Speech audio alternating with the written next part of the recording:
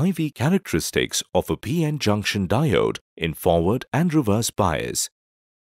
The objective of this laboratory experiment is to study the IV characteristic curve of a PN junction diode in both forward and reverse bias. A PN junction diode is formed when a pure semiconductor is partly doped such that the P side has holes as majority charge carriers and N side has majority charge carriers as electrons. In a forward bias, when a cell is connected across the diode, the N side of the semiconductor is connected to the negative of the cell and P side is connected to the positive of the cell.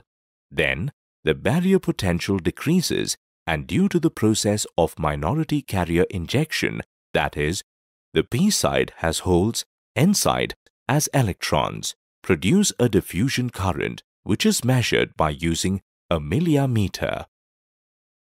In a reverse bias, when a cell is connected across the diode, the N side of the semiconductor is connected to the positive of the cell and the P side is connected to the negative of the cell.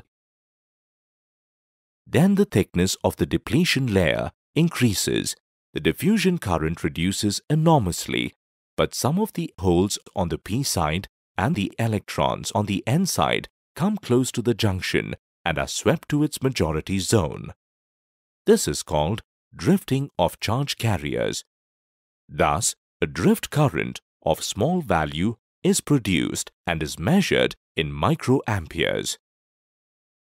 Displayed here is the PN junction characteristic measurement apparatus. The apparatus comprises of two DC power supplies, 2 voltmeters of range 0 to 1 volts and 0 to 20 volts, 0 to 15 milliammeter, 0 to 100 microammeter, 2 PN junction diodes mounted behind the panel. Observe that the left-hand side of the circuit shows the PN junction in forward bias, whereas the right-hand side of the circuit board shows reverse bias. Let us perform an experiment and study the characteristics of PN junction diode in forward and reverse bias. Connect the wires as shown. For forward biasing, rotate the black knob on the left-hand side of the circuit board incrementally in steps of 0.05 volts and note down the corresponding readings in the milliammeter. Record your observations in an observation table. Now, for reverse biasing, rotate the knob on the right side of the circuit board in steps of 1 volts and note the corresponding readings in the microammeter. Record your observation in a tabular column. Displayed here is the table of observations that records voltmeters and the ammeter readings for forward bias and reverse bias.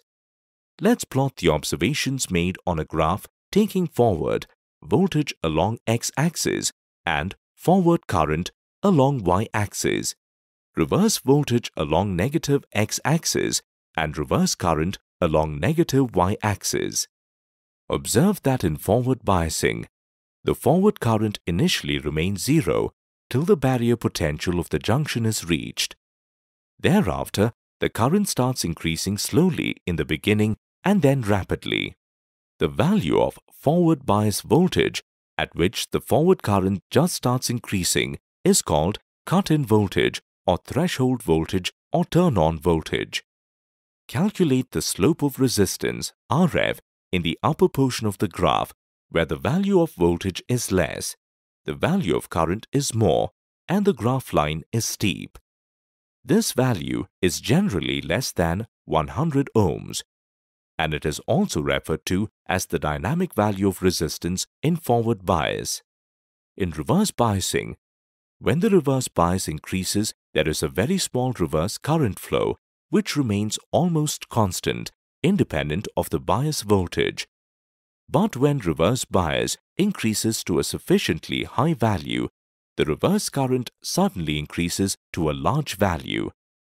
This voltage at which the reverse current increases sharply is called the breakdown voltage of the junction diode.